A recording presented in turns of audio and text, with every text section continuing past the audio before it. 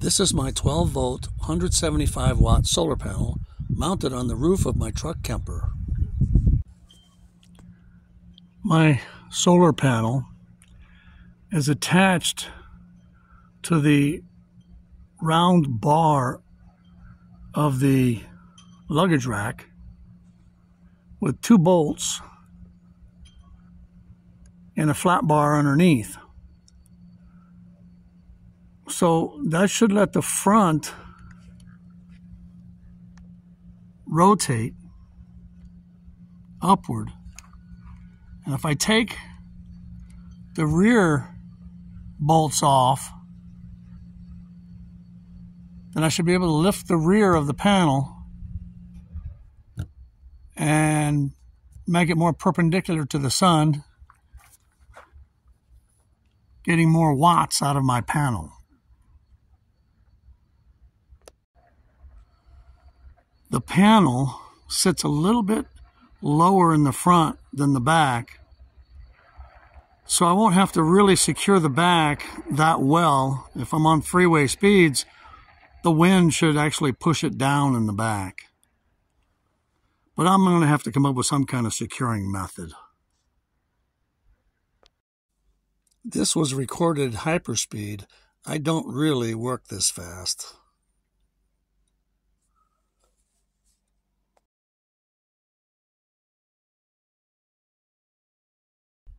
I have the hardware off on the back end. Now for the big test to see if it'll tilt up.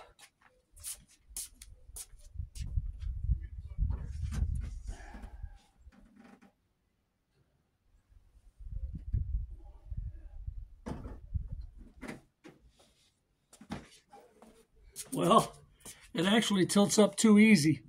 I guess I'm going to have to tighten the front ones a little bit. They have lock nuts on them, so I don't think it's going to come off. I think it'll be fine, but they could be tightened up a little bit. I have some more of this gym mat material. I think I can just cut off a little piece of it and glue it up on the bottom of the panel where it hits the bar, so it won't be bouncing around and rattling noise and all that. So I gotta get some Gorilla Glue and glue that on there. I'm just gonna take these little pieces off and save this big piece because I never know what I could use that for.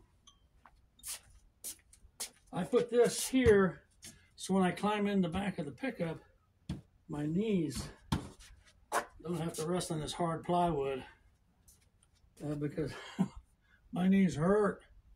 And then I put some underneath the carpet too, all the way up. So if I have to get on my knees in there, I won't be messing myself up too. So,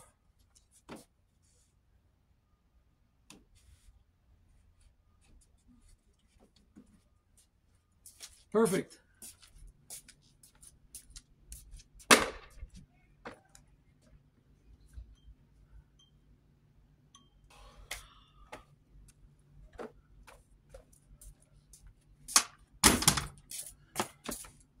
Okay, I'm known for taking a lot of breaks, and my excuse this time is I have to let that glue dry before I do any moving around, so break time. Jumper loves it when I come in and visit.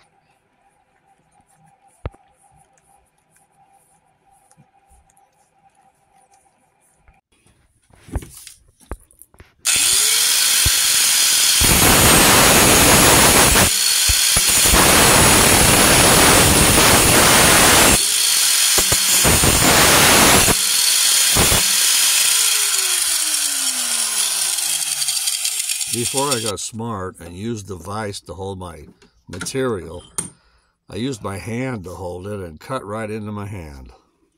Always be safe when using power tools.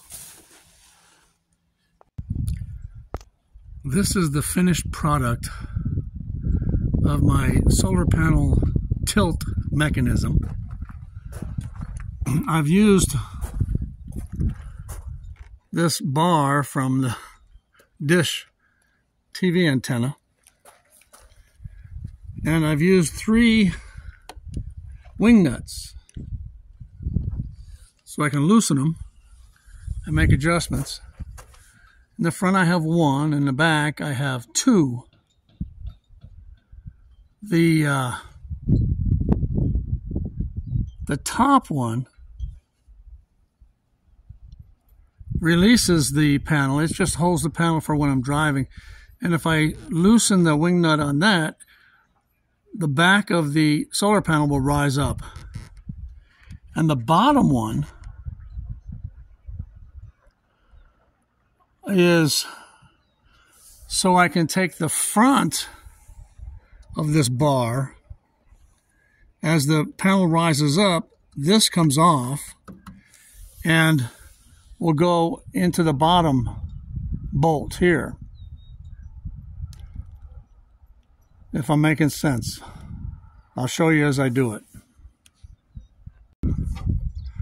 On the back, I loosen the top wing nut so the panel will lift out of this little groove I have cut in this piece of aluminum angle iron that I fabbed. Yeah, now it'll lift up easily.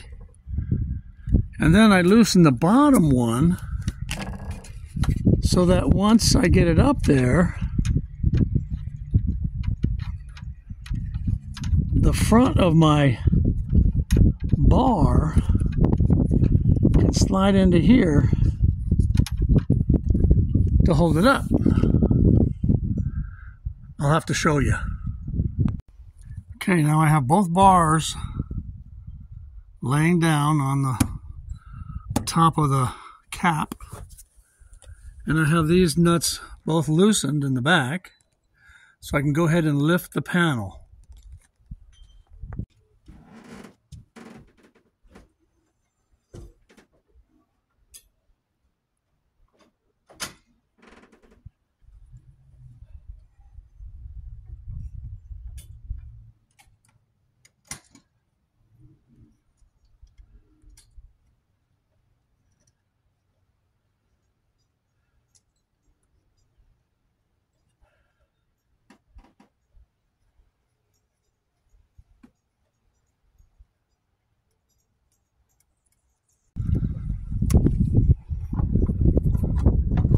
I've got rubber grommets on the bolt just behind the wing nut so it won't back off.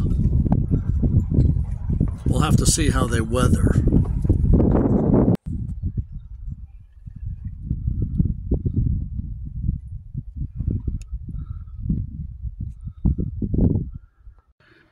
In the RV park where I live, we have a back storage area. And people put stuff that they no longer use, somebody else might want. Well, this dish antenna is where I got my bars to hold my solar panel up. They were supporting this dish antenna pole. And so it came in useful. Thank you, whoever put it back here.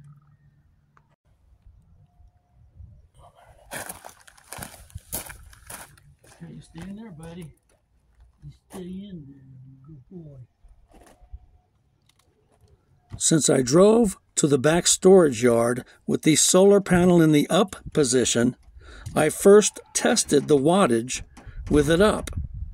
Then I put it down and immediately tested in the down position. I wanted, as close as possible, the same position of the sun to make it as fair a test as possible. And now for the results. I've come inside in order to give you the results. I made sure that the refrigerator was off in both instances, with the panel up and with it down. And with the panel down, I was taking in 126 watts bulk. So the battery was taking the charge and it was taking in 126 watts.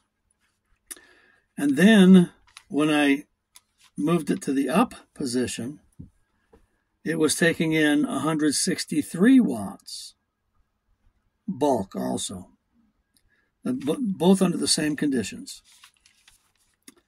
which is a difference of 37 watts, or approximately 3 amp hours of more power going into my battery, which is more power that I can use. Now I would have no problem charging my e-bike. I can leave my 400-watt heater on instead of just 15 minutes, maybe a full half hour now. I might even put in an electric blanket. My refrigerator takes, well, it's at 3 amp hours is what it takes, but it is only on 20 minutes out of an hour. So it's 1/3 of an hour, and 1/3 of the 3 watts, or amps, is 1 amp hour. So it takes about 24 amp hours to charge my refrigerator. And I've got a 100 amp hour battery. So I'm thinking I have everything that I need. And this is in mid-February. So in the summertime, the sun will be a little bit more northern and closer and give me a lot more watts, more than I need. So for wintertime wattage, this is great. I'm very happy with the results. If you have any questions, ask down in the comments. I'll be glad to answer. And I hope that this video has provided something for somebody. And if it provides you with nothing else, when you use a grinder, please use gloves. That was really silly, me injuring myself like that. Okay. God bless you. Have a good day.